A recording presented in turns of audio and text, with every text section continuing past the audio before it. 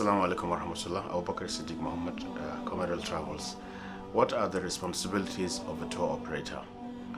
The responsibilities of a tour operator are many, part of which we have mentioned during our first discussion, and that is to register the pilgrim.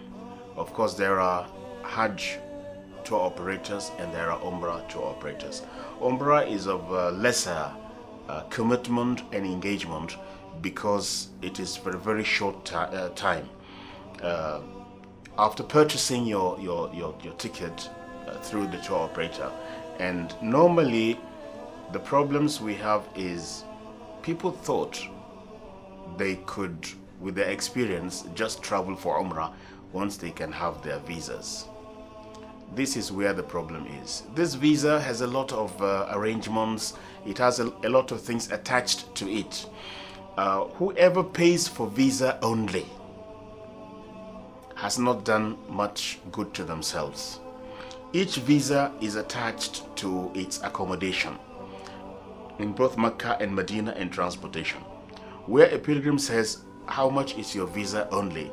He's only allowing the tour operator make more money.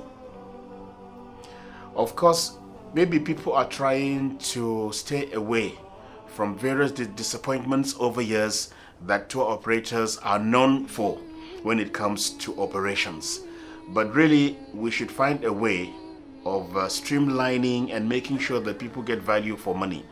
Each visa, this visa that is sold to you at 150,000 and 120,000 and so on, it has embedded in it your accommodation, your transportation, your accommodation not only in Mecca but also in Medina. So before the partner of the company you are getting this visa from gives that visa, it has been paid for. So when you pay for that visa only, you have given free accommodation to the company and to the Saudi partner. What you should do as a traveler is to say, look, what accommodation are you providing in Medina? The tour operator would tell you what accommodation he's providing. Then you can say, I do not desire that accommodation. I want a better accommodation, or I want a lesser accommodation. That will be arranged and organized, and the costing will be made so that you will be able to pay for what you will use. At the end of the day, whatever goes for the visa reduces your liability for the accommodation. So getting the visa only is not being wise at all.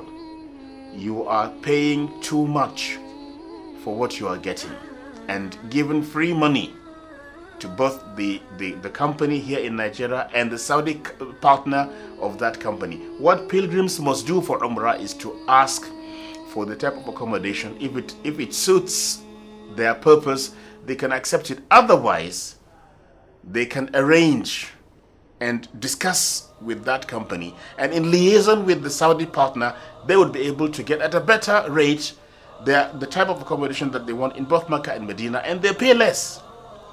That is important. And you can also cut out the transportation or rearrange the transportation. What transportation is this? This is a bus that takes everybody. How much is that cost? It's so number of real. Okay, I want a saloon car or a limousine, as they call it, as they say in Saudi Arabia, to carry me from the airport. So that will be arranged, and that money will be deducted from the visa fee, and you may add something which is very minimal to be able to be transported. That should be in a car that suits your purpose. That is important. Now, other things, feeding and so on, in Umrah, it all depends on the accommodation. Why is this important? It is important because you will see from the details of the passport, the type of accommodation must be entered before that visa is allowed, before that visa is approved. So as I said, going just for the visa, you are not being wise, but you are undertaking a lot of expenses that are more than what you should have paid if you have asked enough questions. And some of the agents are not helping matters either, because they will not explain exactly what it is. They accept everybody as you come. You want visa only? Yes, we have, and they will give you the price for visa only.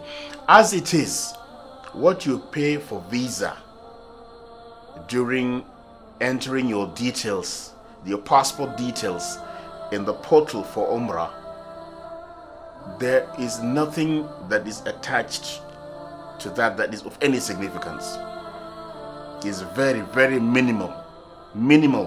It's not enough to have any attention, but we call it visa fee altogether.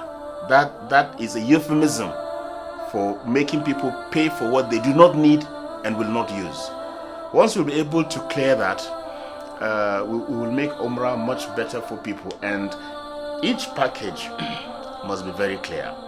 Now, these are the responsibilities of the tour operators as they affect the Umrah. That of Hajj is wider because it covers a range of activities aside accommodation in Mecca and Medina, transportation, arrival.